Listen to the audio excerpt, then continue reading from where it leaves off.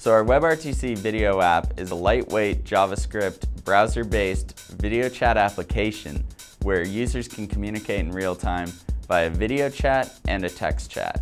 WebRTC is a powerful way to do not only video communication but also data channel and peer-to-peer sharing, all in the browser with no plugins required. It's lightweight and it works on Firefox, Chrome, and Opera.